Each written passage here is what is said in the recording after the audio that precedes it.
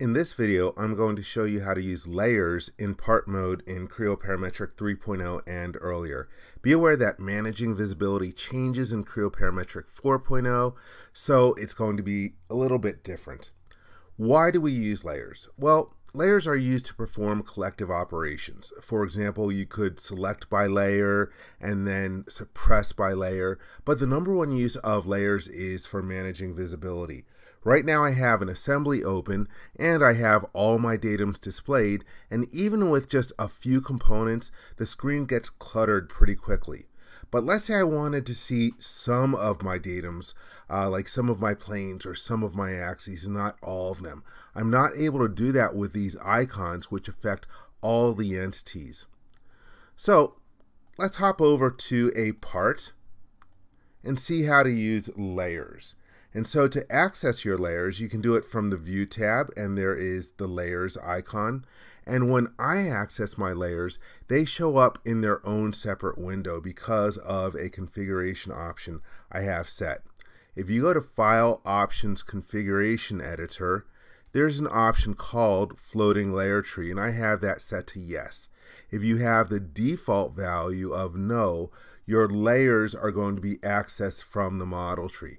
I like to have it as a free floating window because that way when I'm selecting entities, I can select them right out of the model tree and have the layer tree visible at the same time.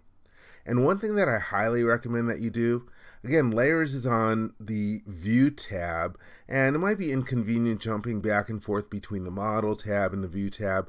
This is an excellent icon to place in the quick access toolbar so you can get to it without having to switch between different tabs. And one thing I recommend is that when you set up your default templates, like your start parts and your start assemblies for your different companies, configure your layers to what makes sense for your users. These are the default layers that come from PTC, and I don't necessarily find them to be helpful in all situations. So set them up, maybe use less cryptic names.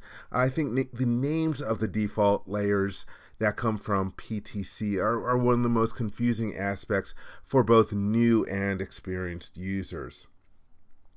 Alright, so I have my different layers in here, and some are for my default datum planes, and if I right click on it, I can choose to hide the layer, and when I repaint the screen, which you can do very easily by zooming in and zooming out, those datums are no longer displayed, but you still see DTM1 because that particular layer is not one of my default datum planes.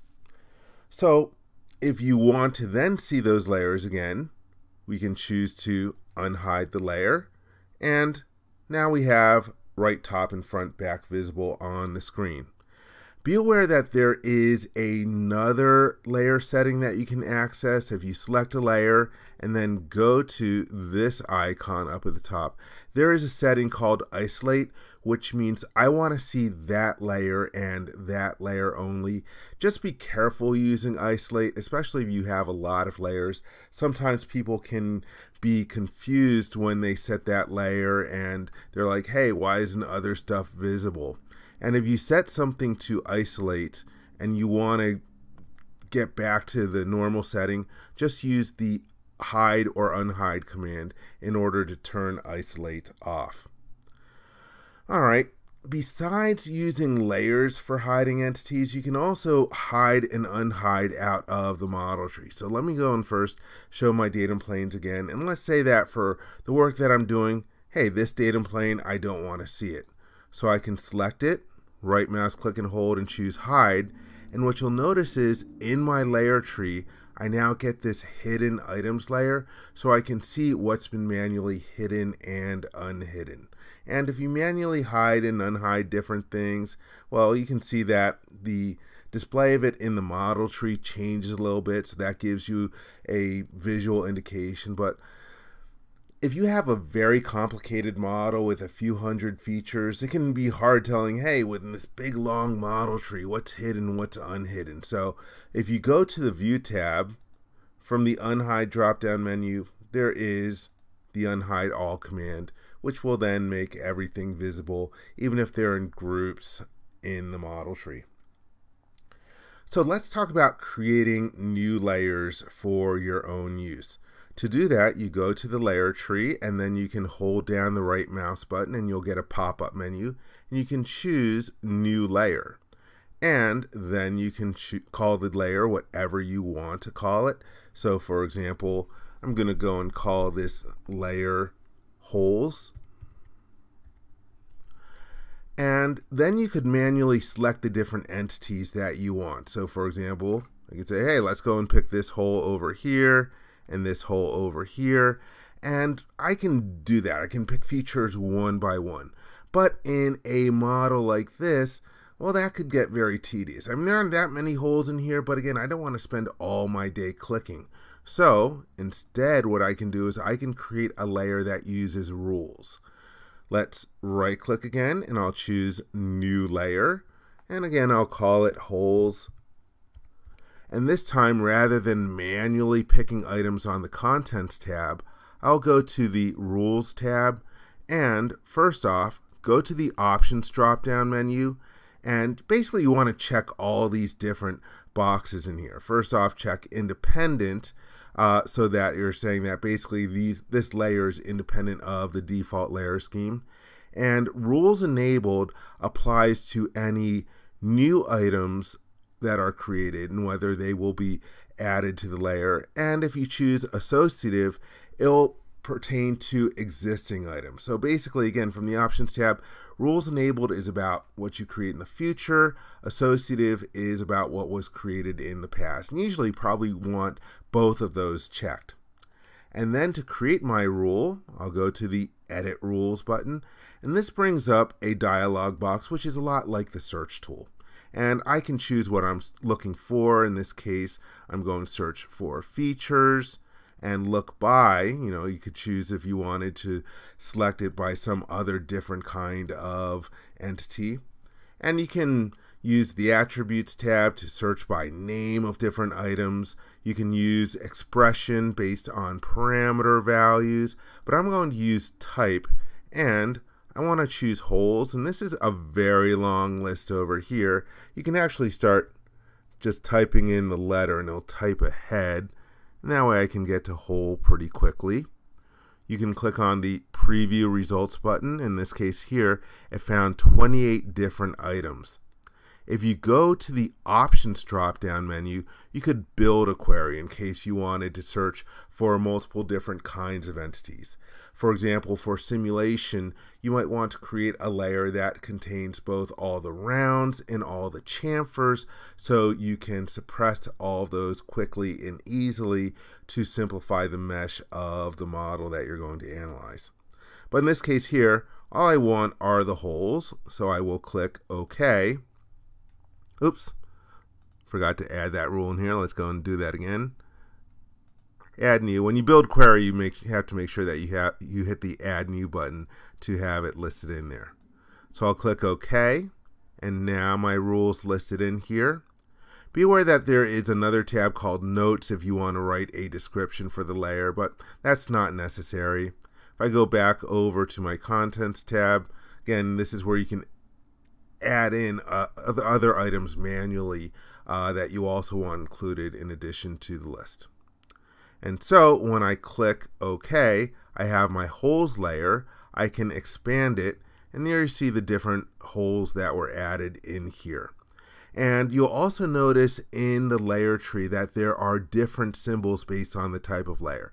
So this little symbol here that has a sort of check marks on it, that means that that is a layer that has rules associated with it. But if it looks sort of just like a plane sort of at an oblique angle, that means that this is a layer in which the items were added manually to it. So I've got my layer created over here.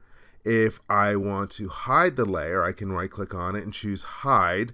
And then when I repaint the screen, the holes are still there. Why does that happen? Well, except for one particular case, when you create layers and add features that add or remove mass to the part model, then that layer is not going to have an effect on the display of those solid features. But what it does have an effect on, take a look at the holes here. I'm going to unhide it in a second. When I choose unhide and then repaint by zooming in and zooming out, you'll notice that the axes go away. So in part mode, you're primarily using layers to control the display of non-solid entities. What I mean by that are things like your datum axes, planes, points, coordinate systems, and non-solid surface features. So again, just to show you, while I'm zoomed in, if I hide the layer and then repaint by zooming in, you'll notice that the datum axes associated with that layer are no longer visible. Now, I mentioned that there's one exception to controlling the display of features that add or remove mass from the model. You can create a layer that grabs all the solid geometry. So I will right click and choose New Layer, and I will call this Solid Geom. Let's go to the Rules tab, and again, easiest thing is just to check all the boxes underneath Options. And now we're going to Edit Rules, and we're going to look for, in this case here, I'm going to scroll down and find Solid Geometry. And then we can say History All. Since I turned on the options for Build Query earlier on, better make sure to Add New. If I click on the Preview Results, there it says One Item Found, Solid Geometry. So I'll click OK, and then OK again. And now I've got my layer for the solid geometry. I can right click on it and choose Hide. And then when I repaint, all I see are my datums. I don't see any of my solid geometry. So that's another layer to be aware of. If you have this layer over here, sometimes what people do is they will just hide all the layers real quickly, and you're like, whoa, I don't see anything whatsoever. Well, if I want to see my solid geometry, I have to make sure that that solid geometry layer is hidden.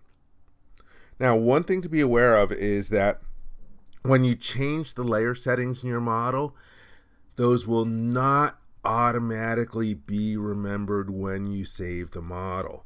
So for example, if I were to go to my model right now and hit the Save button, in the message area, you're going to get a warning. Hey, the layer display status was not saved. If you want Creo Parametric to remember your changes to visibility the next time that you open up the model, you have to right-click in the layer tree and choose Save Status. Be aware that you can also get that command from the View tab as well. For example, let me go ahead and change a layer setting over here. Now I have the Status button, and from here you can choose Save Status. Reset Status will change your model back to what you had set the last time that the model was saved. So that is a quick and dirty introduction to how to use layers in part mode. In another video, I'll show you how to use layers in an assembly. Thank you very much. I hope you enjoyed this video. If you want to be informed whenever new videos are added, please hit the subscribe button.